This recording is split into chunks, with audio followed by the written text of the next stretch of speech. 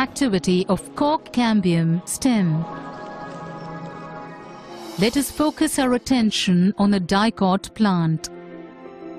A sectional view of the stem reveals that epidermis, which consists of a single row of cells, forms the outermost layer.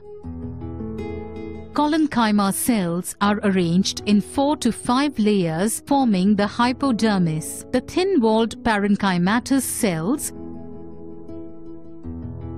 which constitute the general cortex, lie inner to the hypodermis.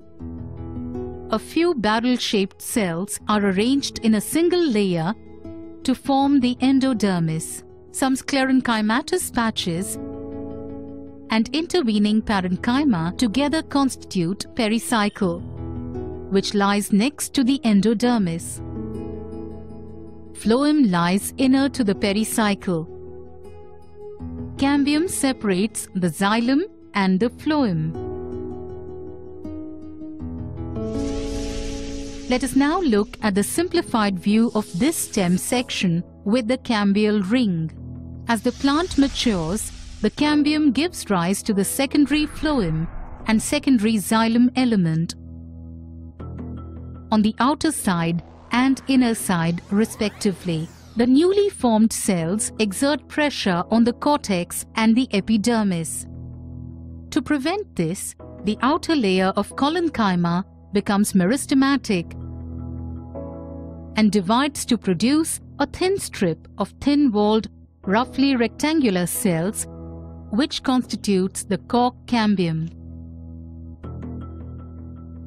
The Cork cambium cells in turn divide repeatedly to add cells on the inner side to constitute the secondary cortex or phelloderm,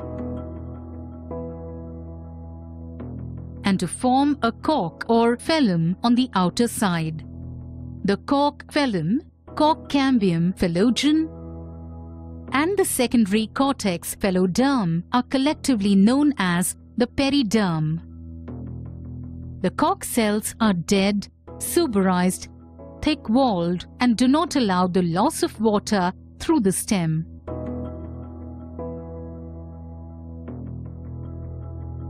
The outer tissue, that is epidermis, along with cork itself, constitutes the bark of the plant.